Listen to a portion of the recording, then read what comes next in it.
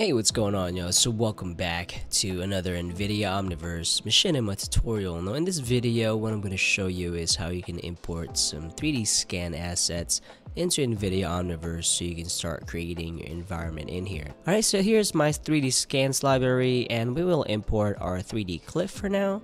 If I scroll down, you're going to see we have multiple LODs for this. 0, 1, we will import the 0, of course. Now we'll scale this up to maybe 2 by 2 by 2. And the next thing we're going to do is actually apply textures. Now if you can see right here, and I go to the albedo, if I drag and drop this here, nothing happens because we actually have to create a material for it. So if I go to create and go to material, I'm going to choose Omni PBR. And then it's going to create a new material. I'm going to double click this and type cliff. Click it again. And it's going to open up the material in shader. So if I go to albedo, go ahead and browse this, go to that cliff, and go to the albedo right here, this file. I'm going to press select, and then I'm going to click this and drag it to that mesh, and now we have color to it. So perfect. So let's go down and see what else we can apply. Now this one has a roughness map as well. So browse, I believe it's like this one. As you can see, roughness, select. Now sometimes you're going to have to mess around with the color space for these. So if I go to albedo, see the color space for this is raw. If I change it to raw, if I could change that to sRGB. So sometimes you might have to fix this, the color space, depending on your file, okay? Alright, so we don't have metallic. So let's go to AO or Ambient Occlusion. Browse. Go right here and you're going to see AO. Select that. And let's go turn it to 1 and you're going to see that it's going to get really crunchy. I mean, it might be too much, so it's going to be like 0.2.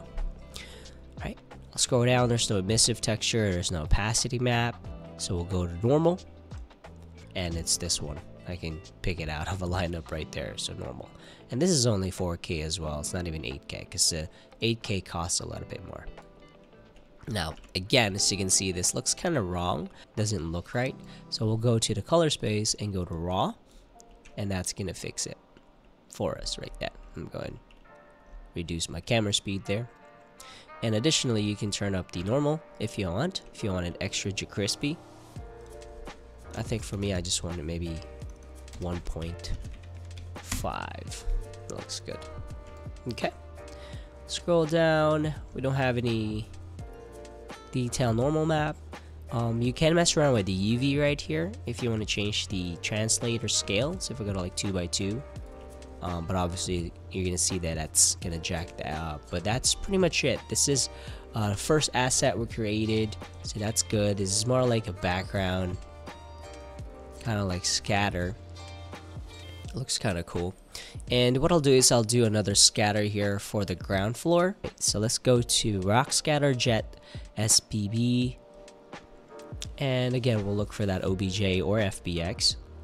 Okay, looks like this one only has an LOD for the OBJ, so that's okay.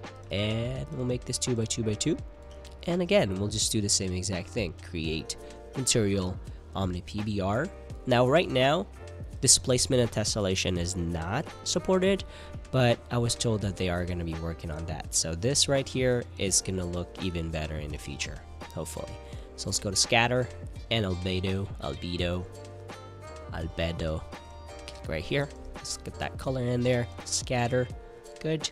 So scroll down, let's get a roughness. Once again, roughness is right here. Good.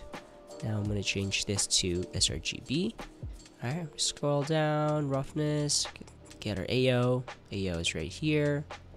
And let's change that to 1, 1.5. Change this to sRGB. Alright, so again, just messing around with it. Let's go to our normal map. And normal map is right here. Perfect. And as you can see, it's wrong. So let's go to raw. And here you go. Looks nice.